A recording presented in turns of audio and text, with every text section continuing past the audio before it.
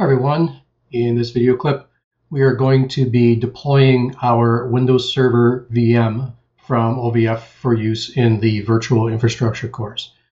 I've already started up VMware Player. Simply select open a new virtual machine.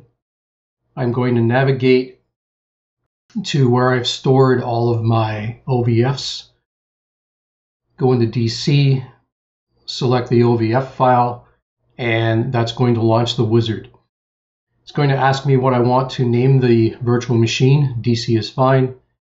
I'm going to change the path so that this points to my portable storage. And that's all I have to do for that. Click on import.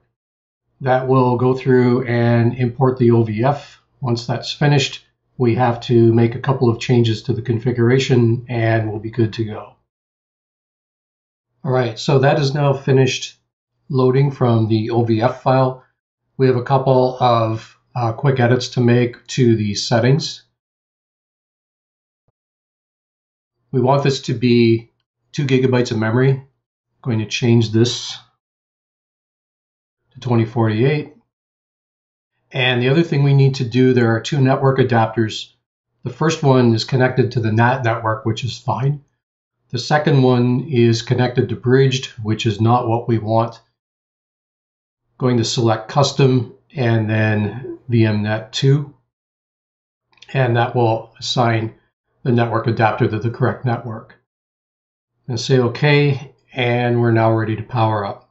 That's all there is to deploying the Windows Server from OVF.